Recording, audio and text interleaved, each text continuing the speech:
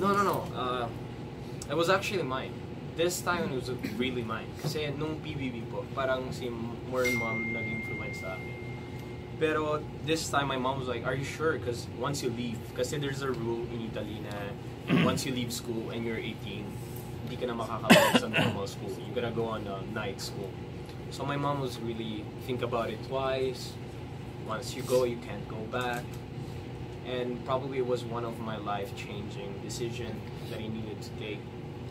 And yeah, it was really me. It was no one else told me to go back. It was a hard decision. I didn't know. I don't know if it's the right decision or not. I will see with the results. We'll see if I'm gonna be smiling in 10 years. Marco, ano talagang nangyari sa inyo ni Kisses? Naging kayo ba? Kami ni Kisses? Hindi ba ano naging talaga? Hindi ba? Hindi naman. Parang naging ano lang talaga kami.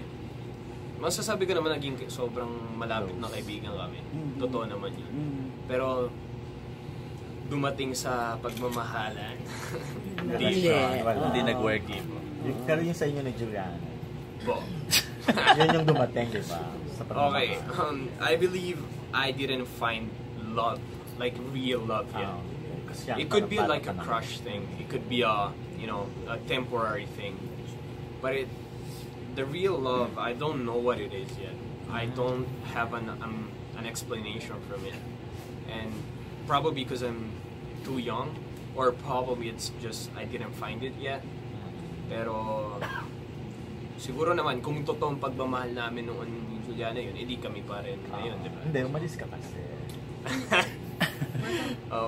For the record, you were officially boyfriend and girlfriend. Ni Juliana.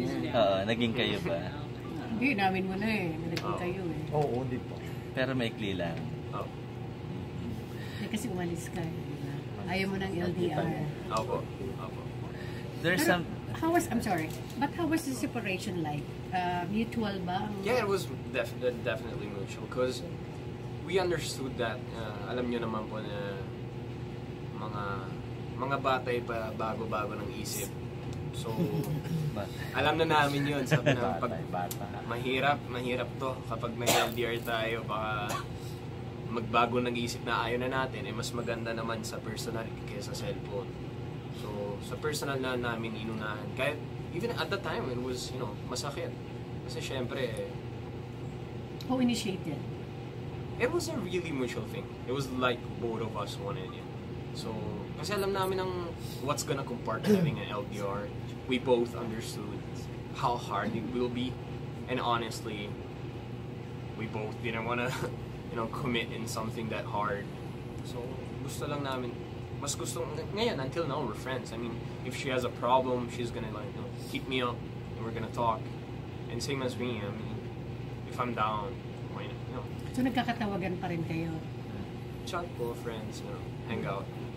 Bakit hindi na bumalik yung romantic thing after yung pagbalik mo? Parang nawala na ba? Wala na, close na. So, close na. Huwag mo nang balikan niya. Kinausap ka raw ni Richard? Po. Kinausap ka daw ni Richard? Hindi naman. Nung birthday niya, parang tinatanong lang naman kung kamusta na po ako. Catch up. It was really nice that until now. Sometimes mga magulang ng mga Pinoy po, they have that kind of ugali na kunyari nag-break up, so they're gonna get angry automatically to the guy or to the girl.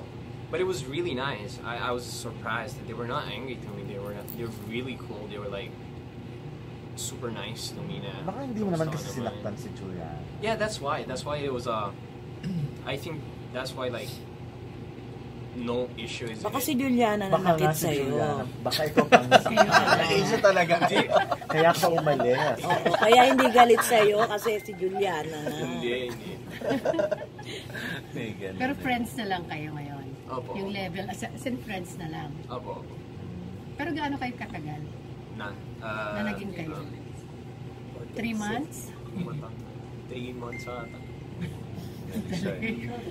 Pero ikaw yung first, BF niya? Alam nyo na 3 months lang? Sa totoo lang, hindi ko ba natatanong? Hindi ko alam. Parang Hindi ko ikaw ba? First siya, hindi, di ba?